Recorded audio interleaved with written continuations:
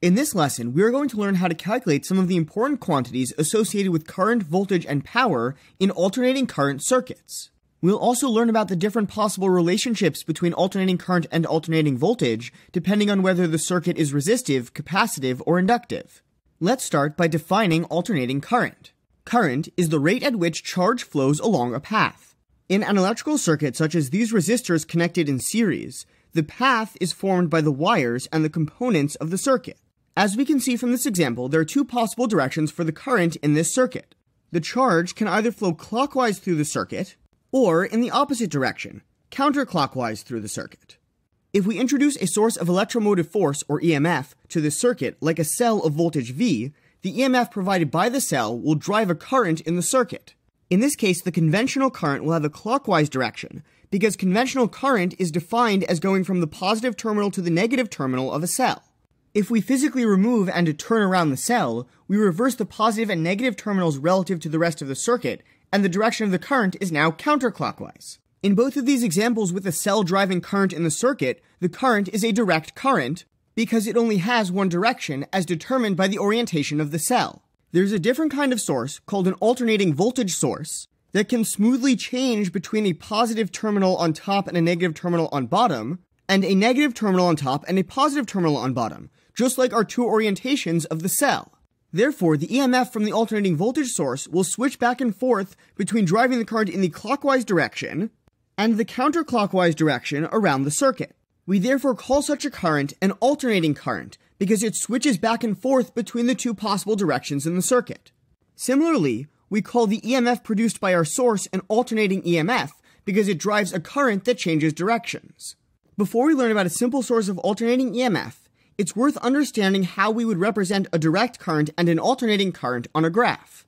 To make a graph of current with respect to time, we need to represent the current at a particular time with a number.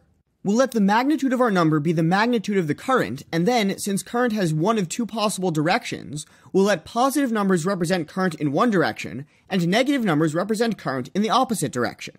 It doesn't matter which direction we choose to be positive and which one we choose to be negative, as long as we're consistent for a particular circuit. So let's draw a direct current. This is a current that only has one direction. This blue line represents a direct current. Note that this current is not constant in time. It does change sizes, but the value is always greater than 0, which means it always has the direction associated with positive current. So it's a direct current because it only has one direction. This green line also represents a direct current. The size of this current is constant in time, but its value is always less than 0, so it has the opposite direction to the current represented by the blue line. On the other hand, the current represented by this orange curve is not a direct current, but an alternating current. The value of this current switches from greater than 0 at some times to less than 0 at other times. In other words, this current changes direction. Alright, let's now move on to the alternating EMF produced by a simple AC generator. The simplest AC generator consists of a wire loop in a uniform magnetic field. As the loop rotates in the field, the magnetic flux through the loop changes, which causes an alternating EMF to be induced across the terminals of the loop. Let's derive a quantitative formula for this EMF as a function of time. We can then use this formula to understand some quantitative and qualitative properties of the EMF, as well as alternating quantities in general.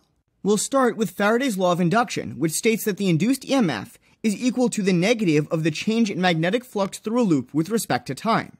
Alright, so let's calculate the flux through our loop. We can think about magnetic flux as the amount of magnetic field passing through the loop.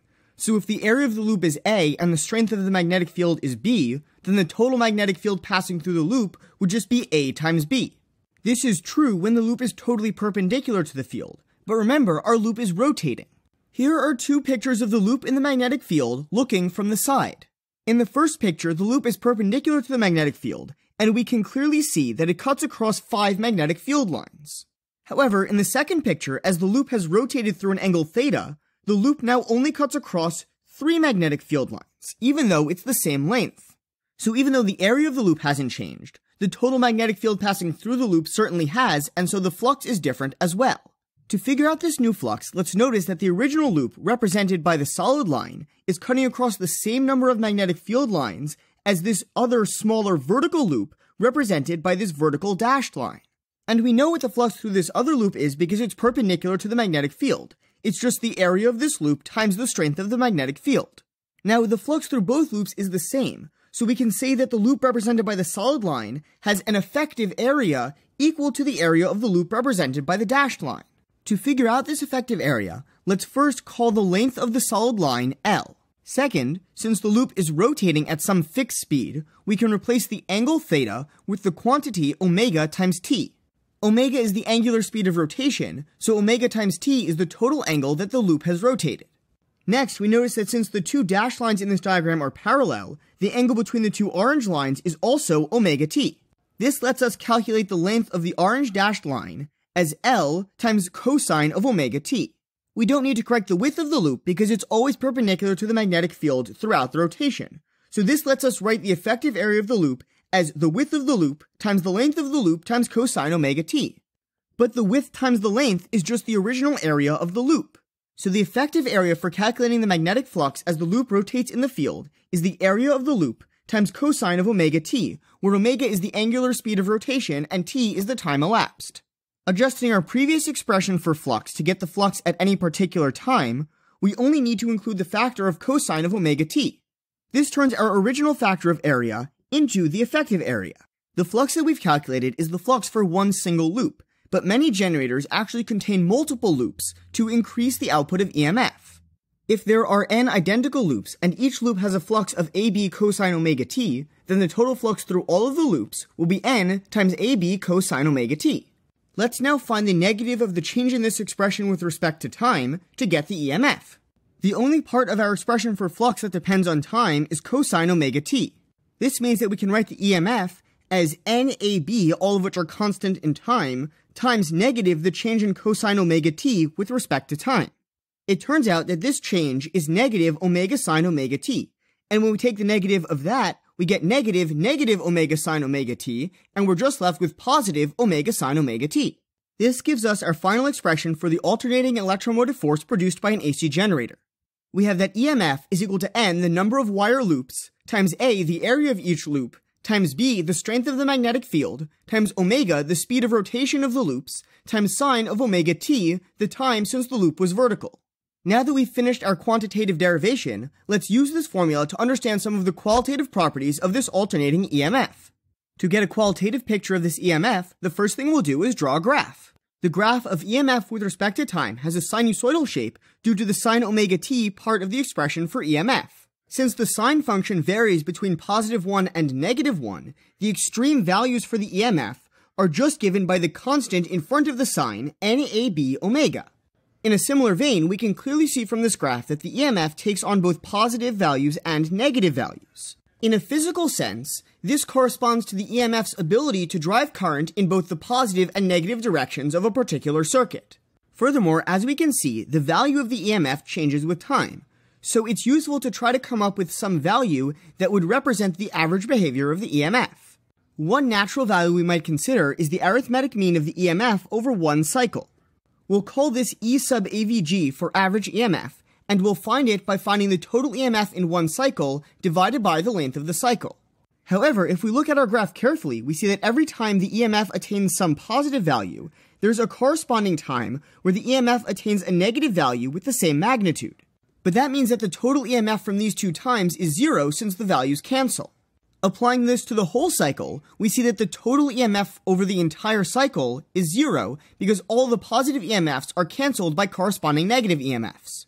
If the total EMF is zero, then the average EMF is also zero.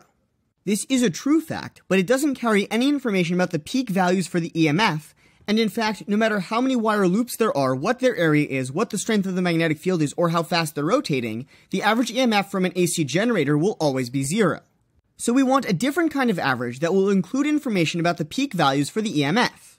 One value that will turn out to be particularly useful for electronics applications is the root mean square, or RMS. Each word, root, mean, and square, refers to one of the steps for calculating an RMS value.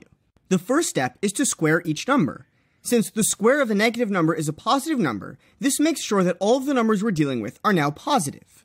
The next step is to find the mean of these squared numbers. This will always be positive or zero, since a square number is either positive or zero. The final step is to take the square root of the mean that we found in step 2.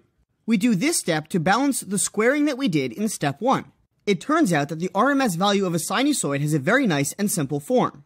The RMS value of a sinusoid is exactly 1 over the square root of 2 of the maximum value. This means that the root mean square EMF produced by our generator is 1 over the square root of 2 NAB omega. Note that this is indeed a value that has information about the maximum size of the EMF.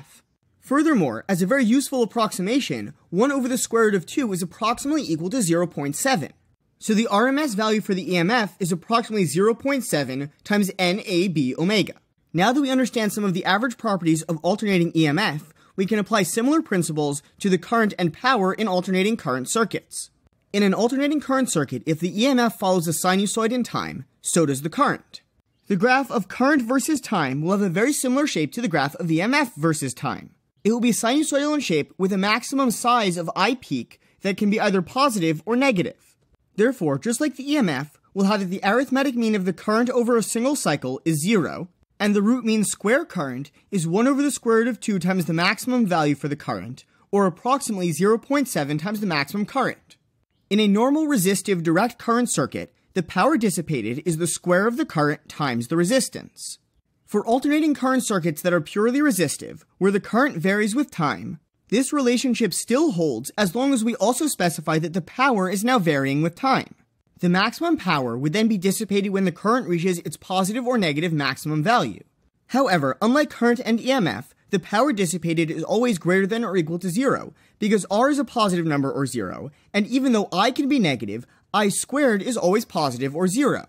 Therefore, if we try to take the arithmetic mean of the power over one cycle of the current, we won't just get 0.